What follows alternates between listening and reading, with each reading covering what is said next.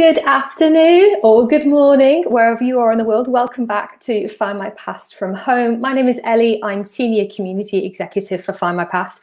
And it's been a couple of weeks since I've done one of these, so it's really, really good to be back with you. Please say hello in the comments, say where you're tuning in from. We're going to be chatting all about photographs today and how you can use photographs with your family history, how to organise them, how to store them, how to preserve them. All things to do with photographs, which is really exciting. But I am not alone in this venture today. I have a really, really special guest. I'm so delighted to welcome the photo detective herself, Maureen Taylor, who I'm going to add to the stream now. Welcome, Maureen. Hey, good morning, everyone, or good afternoon. It's morning here, but afternoon where you are. Ellie. Thank you so much for agreeing to come on Find My Past from Home with us today. I'm so excited for this session. It's a real pleasure. In case any of you don't know Maureen, she is known as the photo detective, and she's a frequent speaker on photo identification and preservation and on family history as well. The author of several books, has appeared on national US television, written for publications such as the Wall Street Journal and the New York Times, to name but a few, and is a contributing editor for Family Tree magazine. So really special one today. Maureen, is there anything else I've missed? Is there anything else you'd like to impart with our community? No, I think that sums it up, Ellie. That's a really nice introduction. Thank you so much for that. So in terms of what we're going to be doing today, everybody, we're going to do a very short interview segment with Maureen, which is exciting. Then we're going to move on to some advice. We've also had some questions in from you guys in advance as well, so we're going to do those.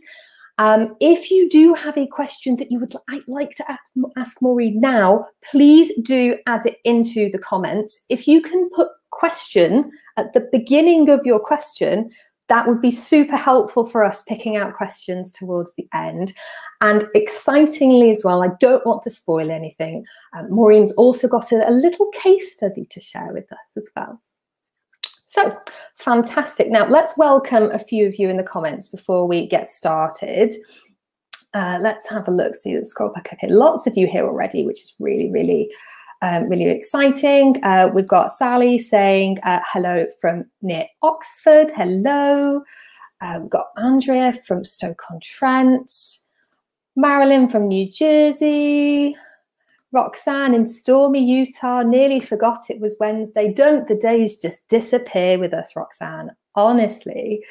We've got Janet from my native North Wales. Anya in Scotland. Claire over in Australia. It's cold there apparently. I've got Rosie with us. Lots of people today. This is fantastic, guys. Thank you so much for joining.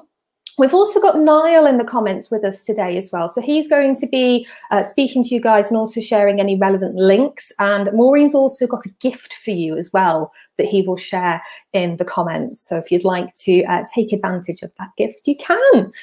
Okay, so let's start, Maureen, if that's okay with you. And there's just a few sort of questions I had about yourself, your career and your work. I mean, I personally love photographs, historical photographs. Anybody who has watched any of my particular Find My Past from Home sessions before, I talk about photographs a lot and how much I love them and how emotional they can be as well. So what I really want to ask you first of all is, how did your love of photographs come about? Oh, geez. Well, I was just a little kid, and my mom used to take out the boxes of photographs, and they're just snapshots. There's nothing particularly old about them. And she would tell us stories. And every time we pulled out the box of photographs, she had another story to tell about the same picture or the person in the picture. And so early on, I was exposed to family photographs. And then I started studying history. I was always a history fanatic. And I realized that photographs went back a lot further than my family story. And I love them. I love all of them, from the beginning of photography to the present. There isn't a picture I don't like. And so I really credit my mom with instilling that interest of photography. Yeah, and I think the photographs in themselves, for me, are beautiful things to look at. Yeah. But it's the stories behind them. That's what makes them truly special, as you say. And I imagine that you've amassed quite a collection over the years. Do you have a favourite photograph from your personal collection? Oh, from my personal collection. Yeah, could you share one? Could you even pick one, I suppose? I have one. Might be like that is my photo mystery. Because we all have them. And I'll put it right up here. This is my oldest family photograph on my dad's side. And it dates from somewhere around 1900. And for some reason, we didn't find it until he was already deceased. But my mom claims, you know, this is my great-grandfather and this is my grandfather. And the rest of the people are a bit of a mystery. I've been able to narrow it down and pick out some other people that are family members, I'm pretty sure, based on resemblances in later photos. But this one, you know, just sits on my desk. Obviously, I just pulled it out. No, you just happen to have it. I just happen to have it. It sits here and taunts me like, is it my great-grandmother's family or is it my great-grandfather's family? And I have amassed a massive collection of research photographs because really the only way to learn about photo history is, sure, there's lots of books and you can see my library behind me. That's just part of it. And the only way to really learn about photo history is to look at photographs and to look at all the photographs that people send me for consultations. I mean, it's amazing what people have in their collections. And that must be so special about your line of work, is that you get to see an incredible array of people's personal histories. That must be just so special. I just never know what someone's going to send. I just never know. I can imagine. Is there anything that's truly surprised you? At this point in my career, nothing surprised me. Early on, there were things that surprised me. A year ago, a woman came forward with a photo album, and in the photo album, she actually had a picture of a Western United States woman, sort of folk hero picture that her great-grandfather had taken as a little kid, just running around this little town out west, and just snapped a little snapshot of her, and there it was in the album. Wow. And that surprised me. But mostly, no. I think at this point I've seen it all, but go ahead and challenge me. That's a challenge to all of you at home. Challenge. I really like a challenge. I think we all love a challenge as family historians and genealogists, don't we? And, you know, photographs are a really important part of genealogy, but why do you think that is? What is it about photographs that are so special to family historians? We see ourselves in them. There's that connection. It's not a census record. It's an actual picture with people's faces. And when you research those images, we get a greater sense of not only who we are, our identity, but our connection to the images as well. I will say, I do have one surprising thing. So I bought this image in an antique shop, which I often do. And I've been working on this mystery on my blog, and I've asked people for assistance with it. And it's a man by the name, maybe, of Helmuth Voigt. That's possibly his name. But on the back of the image, it's a beautiful photograph. Go check it out on my blog. But on the back of it, there's an argument between two siblings. This is dad. This is not dad. And he was a loser. And that's so brilliant. The story is unfolding as the more I put it out there, people are adding their little hints as to what it might be. But it's fascinating to me that two siblings would take the back of a photograph to have an argument. Yeah, on a similar vein, not quite as dramatic as that. Anybody who's tuned into some of my live sessions before will know that I talk about my paternal grandfather a lot, who died many, many years before I was born. And we have some photographs of him as a young man. And he didn't meet his eldest daughter, who was my aunt, until he came back from World War II. And she had some photographs of him. She must have had photographs of him as a 3 or 4 year old. Yeah. And you can see on some of these ones that we've got that she's sort of written on the back, like "my daddy" and things like that, in like beautiful childlike handwriting. It's beautiful. But yeah, going back to what you said about sort of seeing yourselves in them, I think that rings so true. It's almost like when you have a photograph taken of, say, you and your father, or you and your mother, or you and your sibling. You see resemblances, but then you look, you've got a photograph from, say, 100 years ago, and you can pick out little traits. I once came across something it was a mugshot of somebody in the crime records, and it was somebody who I'm absolutely related to, but I haven't worked out how yet, because everybody with the name Overthrow is somehow related to me. And this man looked like my grandfather. He had the same sort of spaced out expression, and it's just so bizarre. Immediately I was like, I'm definitely related to him. It was so strange. I found a family photograph on a Facebook page, on like a local history Facebook page, of a guy I thought I would never, the man in this photograph, that big photograph's father, that I thought I would never see a picture of.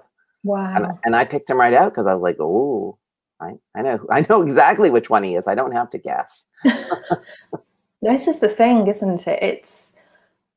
It's when you see that photograph for the first time as well, and if you've got a personal connection to it, there's something so moving and emotional about that.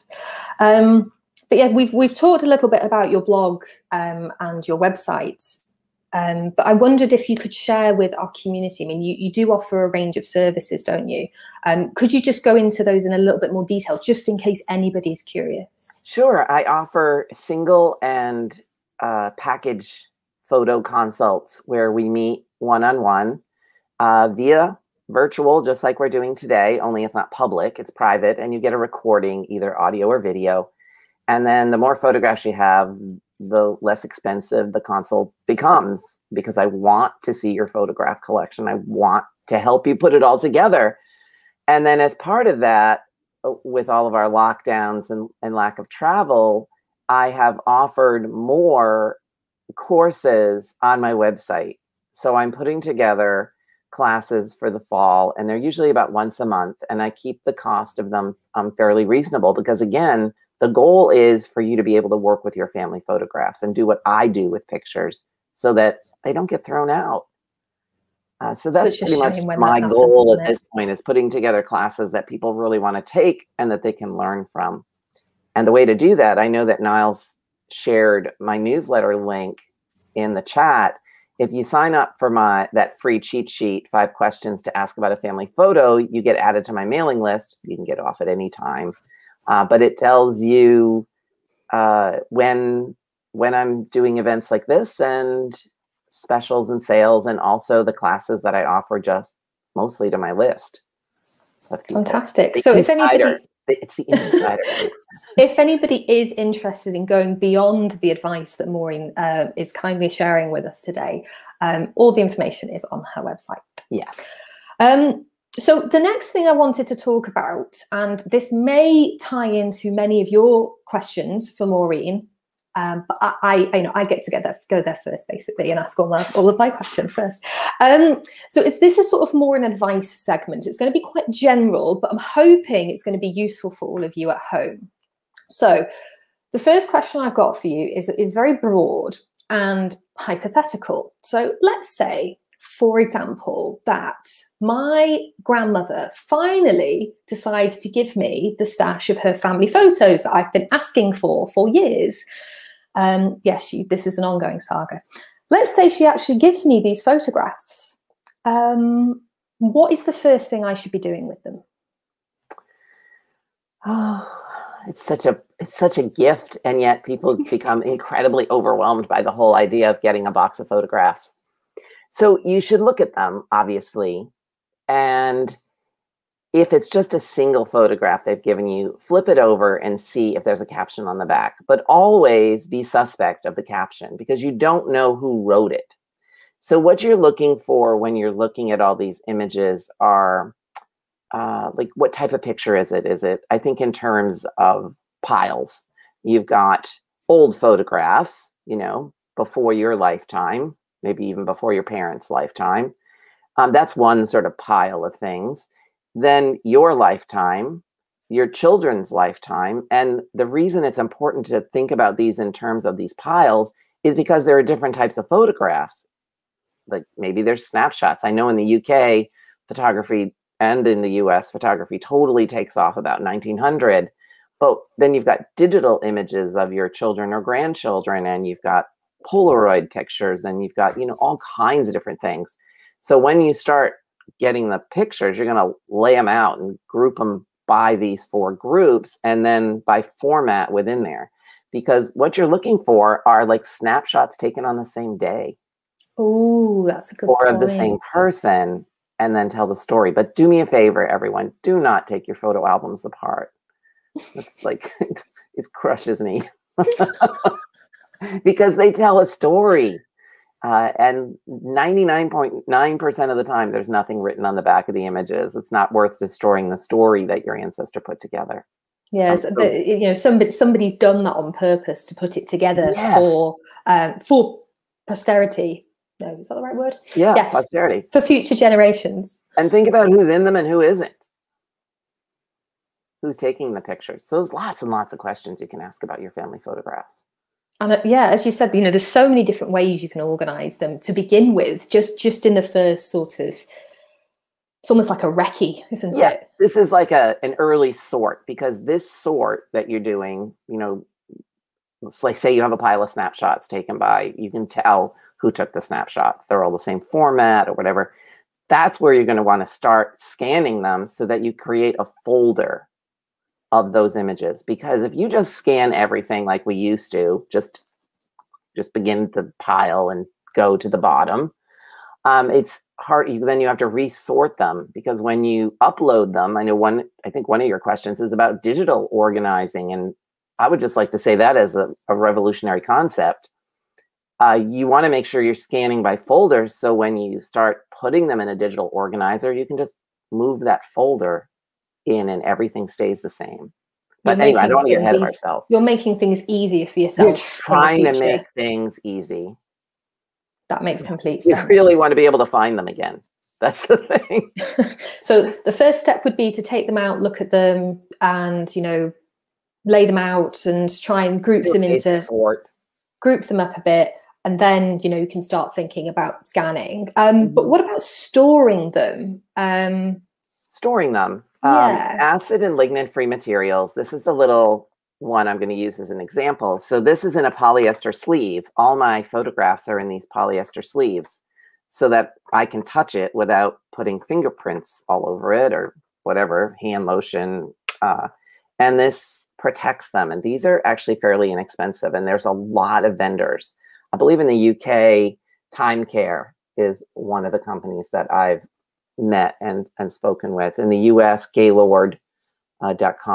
But acid and lignin-free sleeves and boxes are the way to go. Pretty simple. Fantastic. Are you going to tell us a bit more about the photograph now, or are you going to keep us in suspense? Well, would you like to know more about this photograph? So this is a postcard. It's called a real photo postcard. And on the back, it has a message and an addressee. And I will share my screen. Hold on, let me make this smaller so I can share. I can share the big, this is not, oops, wow. Just my screen just went crazy over here. I'm going to share my screen. We love gremlins here. We have them on a regular basis. It happens. So hold on, I have a lot of little windows, so it looks a little disorganized, but I do know where everything is. So how can I share this? If I add that now, there we go.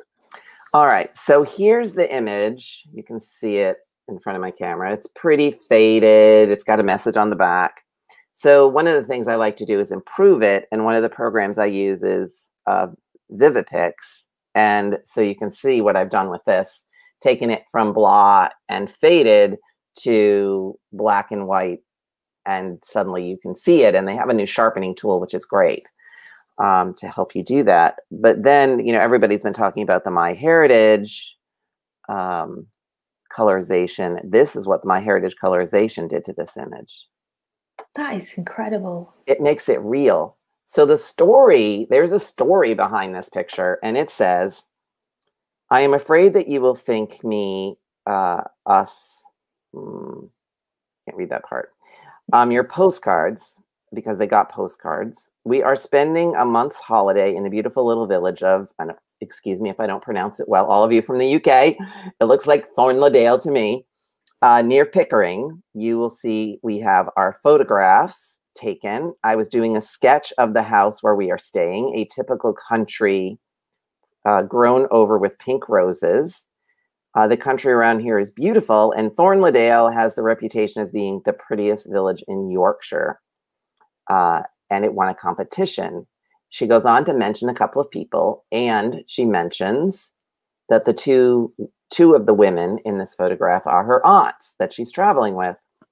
So using Findmypast, I searched in your newspapers. What have you found? The prettiest village in Yorkshire. Thornledale was named the prettiest village in Yorkshire in 1907, which dates this picture because I couldn't read the postmark. It dates it for you. That's amazing. We know the woman painting the picture because she signs the card and she tells us that she's the one in the picture painting. That would be a woman by the name of Ethel Cliff. And then we know she has two aunts. So the race is on, folks. I want some help with this. If you can look at, and I will put this up somewhere. You make this smaller.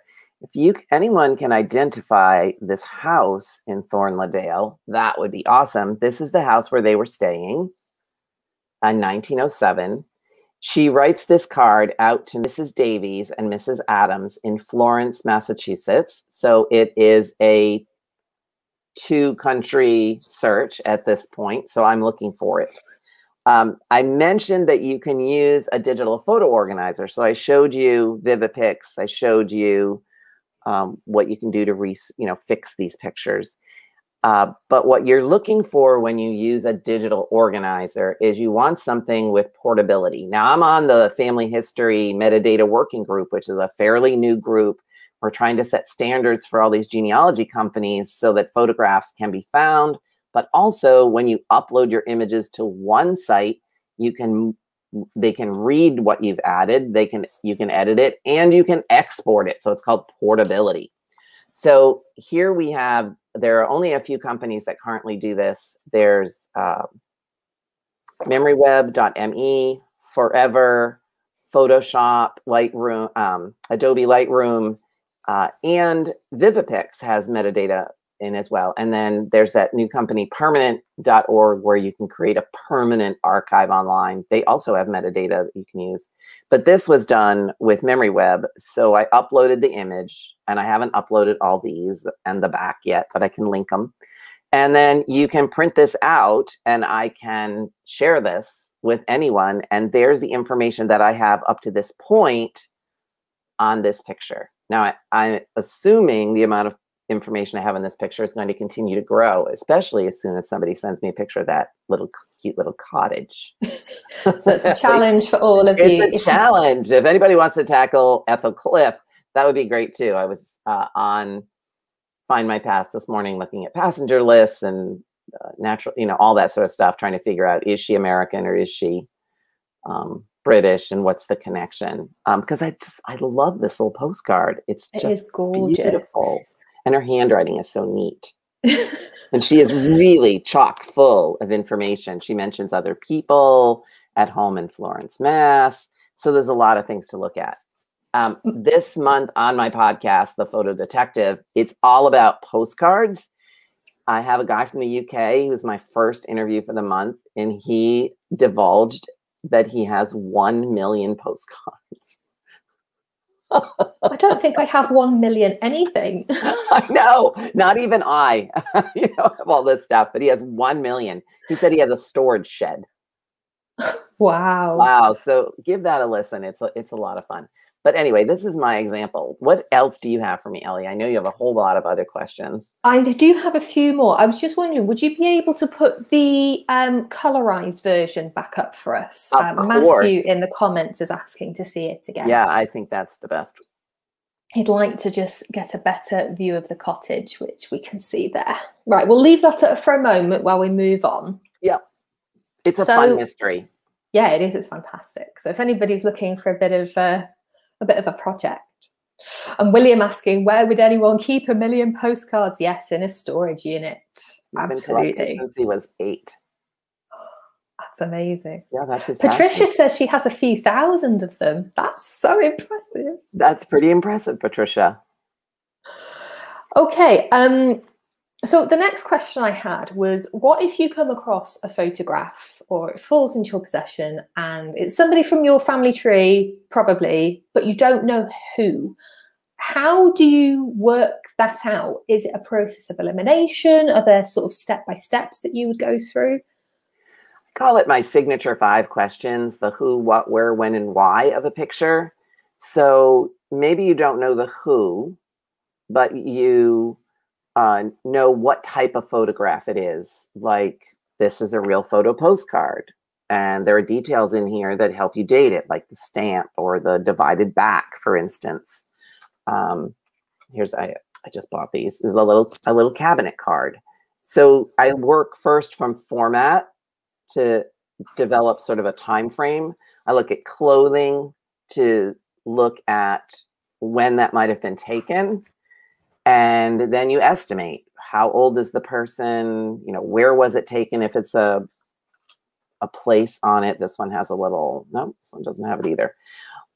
They might have a photographer's name on it. You can research the photographer using census records and city directories and all the stuff that you have on Findmypast and others sites. And you create sort of a time frame for the image, and then you match that up with your family tree. I know I make it sound easy. Sometimes it is, and sometimes it's tricky, which is why I offer consultations, because people get stuck. They're like, well, I think it's this, but I'm not sure, it could be this. So I weigh in on the argument. There's a photograph one of my aunts found when my nana passed away in my nana's house, and it was just of this unidentified woman, and it said on the back something like, your great niece on her graduation day or something, and she's in graduation robes, and we get an address from where it was sent from and to, I think, or that it's come from Washington DC and gone to my nana's family in Lancashire. But other than that, it's been a bit of a mystery trying to find out who exactly is in the photograph. And well, yeah. You also have to think in terms of the fact that our ancestors actually exchanged pictures with family and friends. So if you're thinking this box of pictures came from this person and it must be a direct line, in fact, pictures come to us from all branches of the family. And you have to think about the cousins. Was working with a woman on and off for about 10 years. She's going to be on the podcast in a couple of weeks. And she found the same photograph, unidentified in one person's collection and identified in others, from 4 descendants of the original couple. So as she says, keep looking at all those cousins because they have pictures you might not have. Absolutely. And I think that's great advice for all of you watching. If you don't have family photographs, it's hard. Go and ask your cousins. Ask your cousins. Search the databases, like, you know, all the big sites. They might have pictures on there that you didn't know existed. Exactly. And social media is good for that these days as well. As I said, I found that picture of my great-great-grandfather on a local history Facebook page. Absolutely. Okay, let's move on then, because I'm conscious of time. We're already halfway through, which is incredible. So last question from me then is, how can you work, if you don't know already, how can you work out the rough date or location of a photograph? So I start with, what picture format is it? Now, in the UK, daguerreotypes are not very common, but it could be a snapshot of a particular format, meaning that will help you date maybe when it was taken, when that's a sort of broad-based thing. But let's say it's a little carte de visite. You know, we know when these were available. That's an easy search. That gives you a beginning date, might give you an end date. So let's say 1854 to 65. And then you look at the clothing. What are they wearing? You know, when was it taken based on what they're wearing? That's a key feature. So in this guy's a little bit bigger, but he's got the tie under the collar and the very tight fitting suit and everything. This pretty much looks like it could be the 1880s. So you've already got clothing clues and all of that. Then you sort of estimate, how old do you think he is? And think about how you age, unfortunately. The older I get, it's just awful. But you have to think about how people in your family age, because every family ages differently. And look, if you have a group portrait, look for the youngest person and the oldest person, because that can definitely help you. It sounds like I drink waters myself. While you're doing that, we've already had some great advice from the community members about your photograph, about your post. No. I'm going to scroll back up and we can share a couple of these. Let's have a look. So Matthew being really, really helpful. There is a History Society, in case you haven't checked that out already. So they might be able to help you. Super exciting. I will reach out to them. Roz suggesting, if you haven't already, there might be clues on the US Census. I am working on that. It's trickier than you might think. Ali says that Ethel Cliff has her own Wikipedia page. Well, that's interesting. That's amazing. Yeah, that is amazing. This is a mystery I've really just started working on. So all of this is great. And I will credit all of you when I write my blog post. Thank you so much for this, everybody. This is wonderful. Maybe that painting actually exists somewhere. Wouldn't that be so amazing? Let's think about that. I'll be looking. Matthew also saying that the village has a lot of similar thatched buildings, so it might be tricky to narrow down the exact one. Yeah. But I'm sure it can be done. And then William saying, I think it's one of the red tile roofs, so it might actually not be thatch, it might be red tile. It's possible.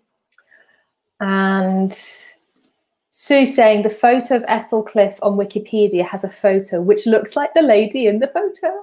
So it probably is her. That's brilliant. That is brilliant.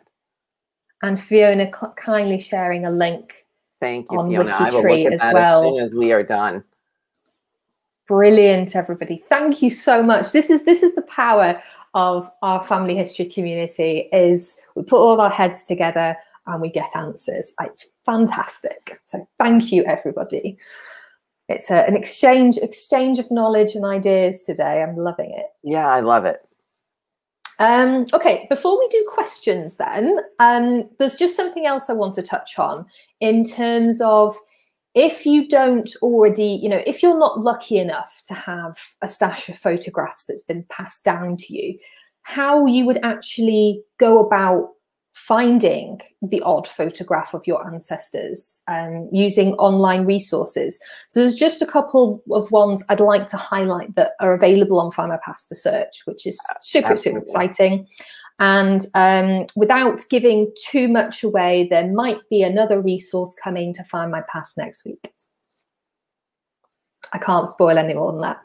Anyway, so yeah, there are a number of resources that you can look at, and these include, and are not limited to, newspapers. And what is quite cool with the newspapers is that you can, on Findmypast, you can add the illustrated filter, so you just get illustrations. That will include photographs. On the British Newspaper Archive, which is our sister website, you can actually add a photograph tag. So then you just get photographs through, which is great. Very nice. I love using that.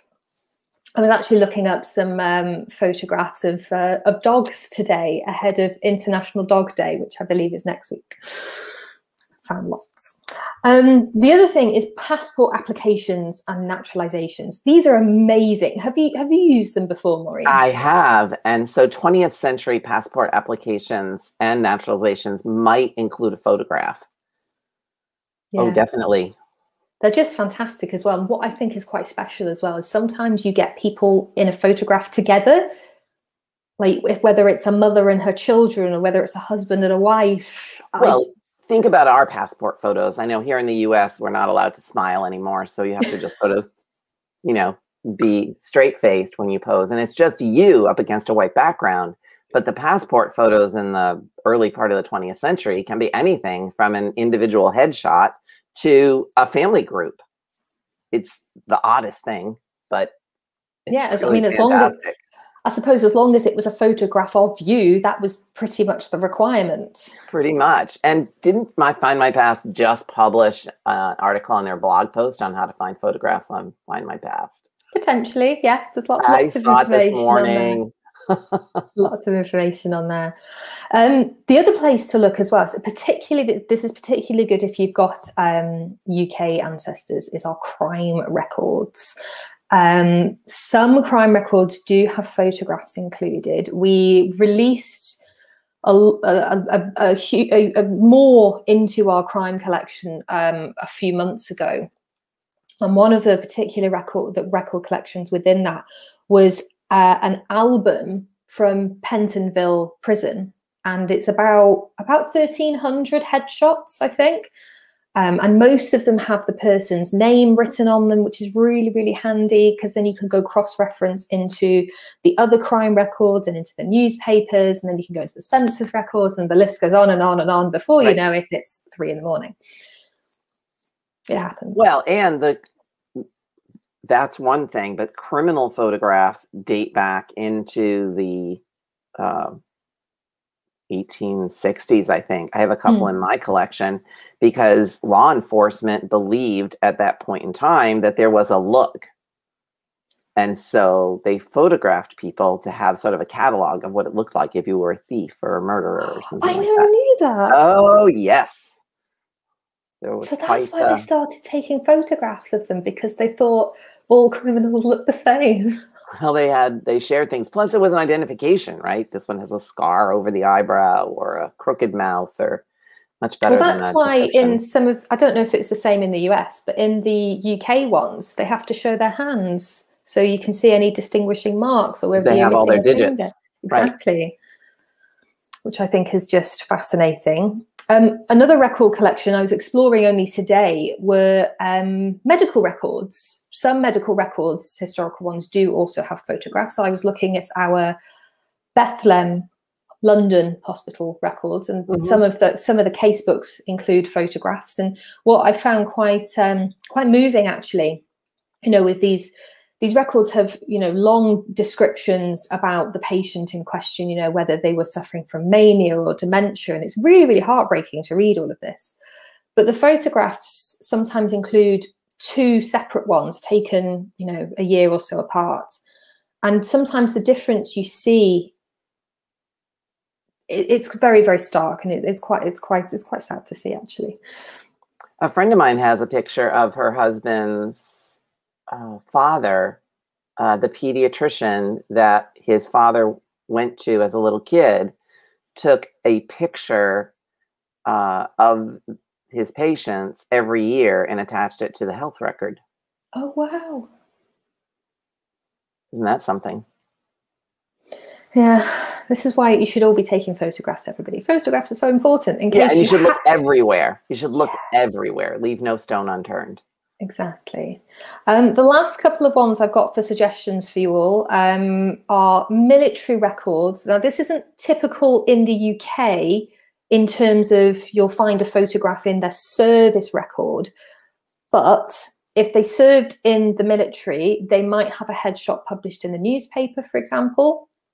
There are also various albums here, there, and everywhere. I know there are some that we have for Australian military. We have some headshots. We have a record set of those. So those are a good place to try as well. Very much. And lastly, directories. So trade directories and things like that. So if your ancestor had a small business, there may be a photograph in the directories of them. I have seen cases of that happening as well. And newspapers. Did we mention newspapers? Yeah, right at the beginning. Oh, did we mention them right at the beginning? Yes, I think we did. Yeah. I say it's late here. It's nearly 5 o'clock. That's not late. It's middle of the week. It's the middle of a pandemic week. I know, exactly. That's a different week. Okay, Maureen, are you ready to do some questions? Yes. Lovely. Okay, we're going to do the pre-submitted ones first, and then we'll move on to doing as many as we can of the live questions. So if you haven't got your question in for Maureen yet, please add it into the comments. And if you could put question at the beginning, that will help us draw them out so we don't miss any. But we will try and answer as many as we can. So the first question I've got here was, this one came in a little bit earlier. So apologies, Maureen, if you've not seen this one. This is from Claire. And she says, I've been scanning my grandpa's photos. Some of them have descriptions, but some don't, and they're not usually in order. I would like advice about digitizing slides and glass negatives. Okay. So you can digitize slides and glass negatives. If you use a flatbed scanner, you can scan both if it has an attachment. So that's one way of doing it.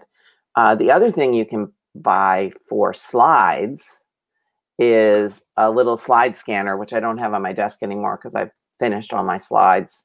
Kodak makes them, and you feed one slide in at a time. And it does a very nice job. I'm not sure how much they cost in the UK. I know how much they cost in the US. But for me, it was worth it because I weeded my slide collection at the same time. I got rid of anything without people that didn't have any importance. You know, that tree I saw that was beautiful when I was on vacation doesn't look so good 20 years later. Out it went. You say that. Whenever I go on holiday, I'm a history nerd, so I take pictures of everything, and chances are there's no people in them. And my auntie actually always, she laughs at me because when she's looking through my holiday pictures, she's like, there's no photographs of you. Yeah. I'm terrible. Yeah, exactly. I have a tendency to photograph plants. Me too. I don't know what it is about it, but as I went through all of my slides, I was like, why do I take so many pictures of plants when I'm not much of a gardener? You can get an attachment for your camera to photograph slides as well. Glass negatives, you can put them up in a window and photograph them and then convert them to a positive. That works as well. There's a lot of tricky ways to do it. So lots of ways. Or I wouldn't recommend sending out the glass negatives, but if you have thousands and thousands of slides and you don't want to spend all that time, you can send them to a company that will do it for you. Just go with a high-res scan. Somebody in the comments says that universities allow people to sign out equipment such as slide scanners. That's great. In the US, some libraries have spaces in the library with equipment to digitize everything from slides to film. Amazing. So lots of advice there for you, Claire. Hopefully that's helpful for you. Okay, let's move on to Angela. So Angela says, my grandfather served in the First World War. I was told there's an archive of soldiers' photos. Is this correct? Yes, there is. And Angela, I should have brought up this website. So hold on for just a second if I can bring this up. I'll share my screen in just a second. There is...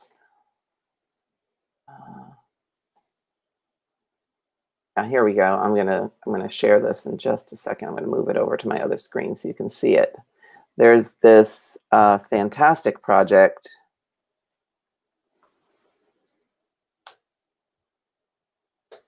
There we go.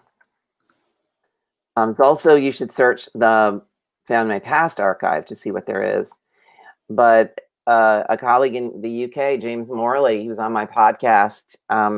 He created this website called The Street Near You, which is World War I soldiers. And it is amazing And it highlights a lot of the collections that there are. So if you don't find what you need on Find My Past, check out a street near you, and check it out anyway. He put years of time into this. So yes, Wow. there are plenty of archives. I know what I'm doing when this live session finishes. I'm going to go and explore that. It is a rabbit hole. You are going to disappear. Okay, what else? Okay, next question. We've already gone into this a little bit, but maybe we can focus on it again. So Adele has asked, I would like to know how to preserve photographs. I inherited lots and they're falling out of albums, they're getting damaged. I plan to scan them. What is the best way to do this and what materials do I need? Yeah, I think she also said she has a lot of those sticky albums, those magnetic that albums. was it, yes. Those are super toxic to your images. So you have to photograph the page first or scan the whole page so you have a record of where everything is. These are the only albums I recommend people take apart, the sticky ones. Then you want to find an acid and lignin-free album to transfer them back to another album, but keep the order of the images. If you're just in general wanting to preserve your photos, you want to scan at a really high resolution, like 1200 DPI.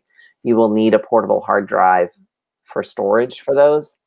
And then there are apps that allow you to, they're actually pretty cool. I actually want to try some on my albums. They allow you, it's a phone app. You photograph the page and then it automatically sort of crops them all and puts them in a folder. Amazing. I think it's called Photomime. It's the one that does that. They don't have the metadata, but they do let you easily photograph those pages. So acid and lignin free and polyester sleeves. That's the basics. If you want to write on the back of your images, you just need a soft lead pencil, just a soft lead pencil, like a 6B or an 8B artist pencil. That's the best. Okay. Lovely. I think that goes on into Carol's question quite well, actually, who asked, what's the best way to record who is in old photographs? And of course, that is how you would do it if you were doing it manually, sort of on the back. And Joy sort of asked about this as well. You know, how can I tag a digitized photo to show the date, location, and persons? So there's a couple of things you can do. Yeah. So you can write on the back, very small, very lightly, with a soft lead pencil, never a pen, unless there's a 20th century photo that's hard to write on the back of. And you also, when you scan the picture, you can scan the photograph with a piece of paper down here. So you scan a piece of paper below it as well with all the information so it stays part of the picture. That's a really good idea, actually. Yeah. Now, the digital organizers should, if you use one of the ones that I talked about that have portability, then you should be able to add information like I did for the memory web very easily. You can edit it, you can share it, you can export it to other platforms. The question is whether or not they can read them. That's the problem. Not all sites can read what you've uploaded. So preserving by scanning, digitization is key, and keywords like location and name, and it's all called metadata. It's a fancy word for the basics of what you know about a picture. Lovely. And I think the last question we had, apologies, I don't have the question itself. It's from Claire, and it was of a fantastic portrait. Have you got the question there? Fantastic. It's a portrait, not a photograph. So it's pre-photographic, and it says, on the back, it says, Hannah painted when she was 21. She has a couple of contenders in her tree. Claire, if you are here, today I went in my library and looked for where that amazing hairstyle was popular. And this is a book called Vintage Hats and Bonnets, 1770 to 1970. So those puffy sleeves and that extreme hair appears to date from the early 1830s. Amazing. So hopefully that matches one of your Hannahs. Let me know. Thank you so much, Maureen. Right, that brings us to the end of the pre-submitted questions. What we're going to do now is try, in the last 10 minutes, look through some live questions. Maureen, if you have seen any in the comments that you would really like to address, please feel free to click on them, bring them up on screen. I will scroll back up to the top and I will see if we can find any, and we'll just try and get through as many as we can. And I'm just going to scroll click here. on it, it will share it. Yeah, if you click onto the comment, it will appear on screen so everyone can see. It's not doing that for me. Oh, is it not? No. That might be because I'm You're the one. You're the driver. I'm the driver. Yes, that's all right. Right. So yes, Sue Kelly, I will try and share my postcard with the family of Ethel Cliff. You've all given me so much information that now I have to write up the blog post. So watch my blog and my newsletter. People are just, it's just, the information is just streaming in.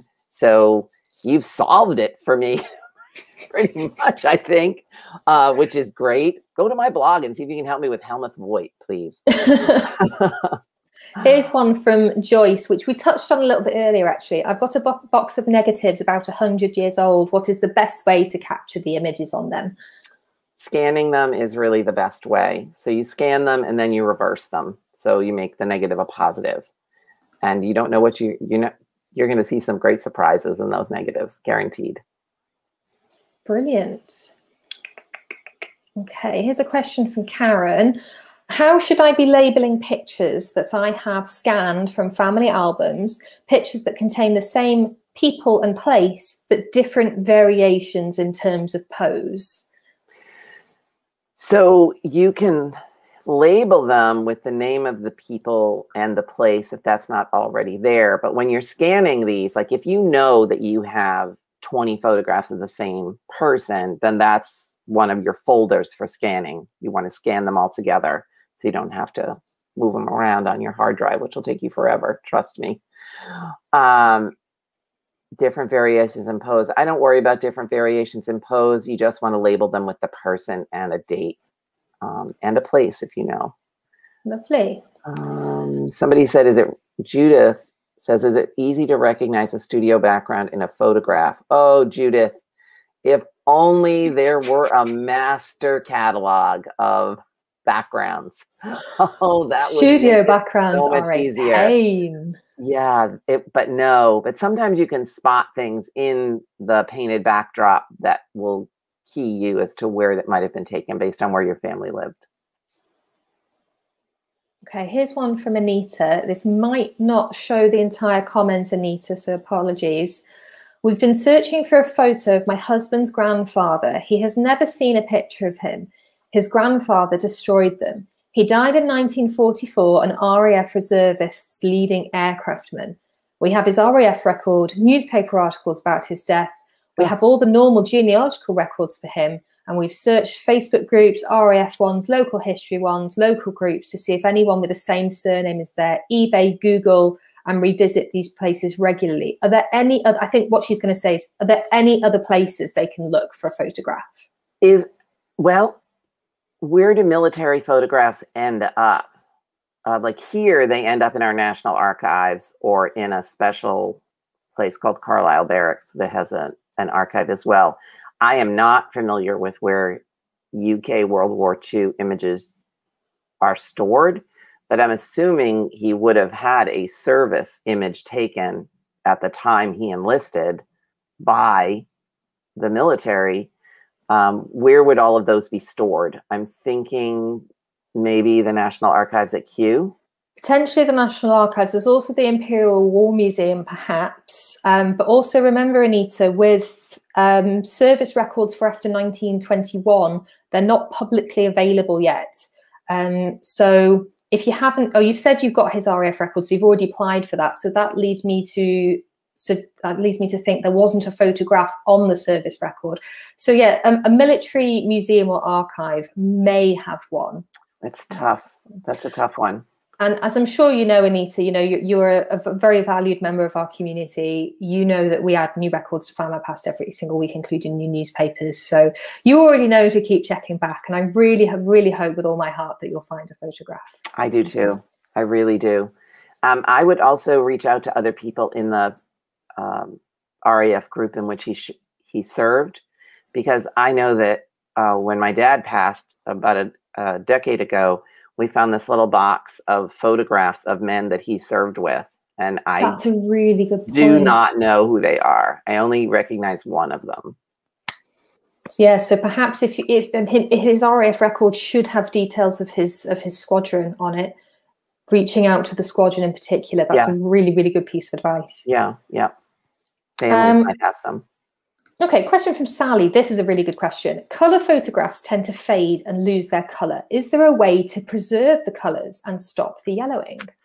It depends, Sally, on the type of image that it is. Some of the early color, you know, from the 1940s and on, the earlier color stuff, 1940s, is usually more stable than the ones from the 1960s, which do fade in color, you know, yellow or shift.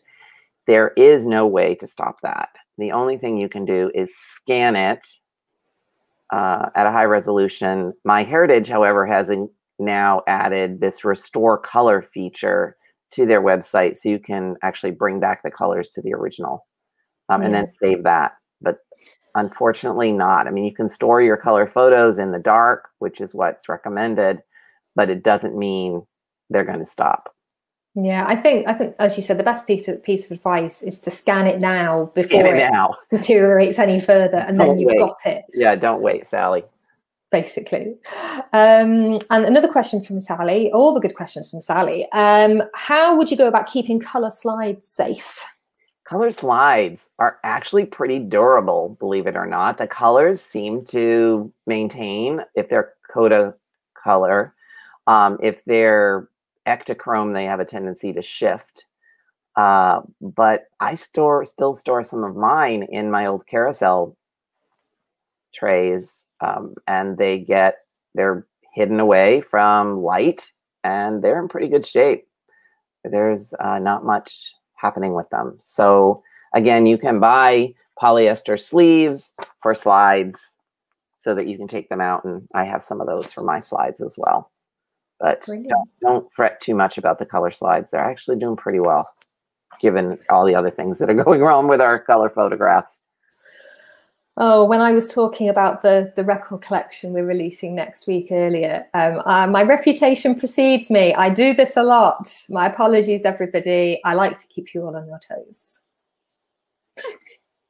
Do you keep us up to date in a newsletter? We absolutely do, yes. If anybody is not signed up for our Find My Past Fridays newsletters, you can do so from within your Find My Past account. If you go to your notification and email settings, you can sign up for it there, and you will get news of our new records straight through to your inbox every Friday. And we always talk about them on Fridays live as well. We have one question that I definitely want to answer live, Ellie, before we go, because I know you're wrapping up and we're going to cut it off. But Matthew Donovan said, is it worth keeping old negatives for pictures you no longer have? Ooh. Absolutely. Because when you scan that negative, you get a much better resolution than you do from the print. I'm thinking of I think late 1960s, 1970s sort of linen prints. They're horrible.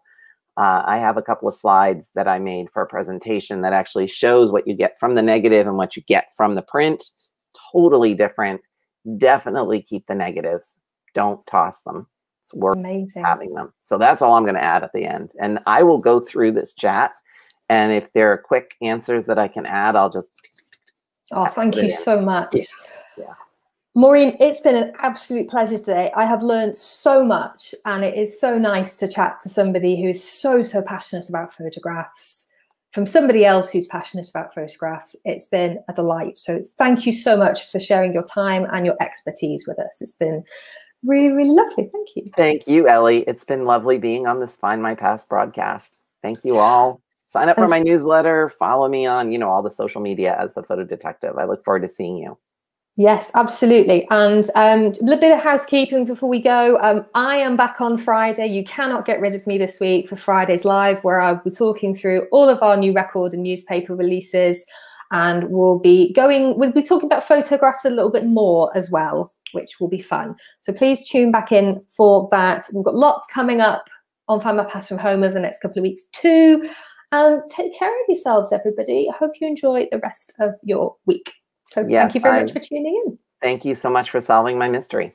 Yes, thank you, everybody. We love a challenge. Take care of yourselves. Bye-bye.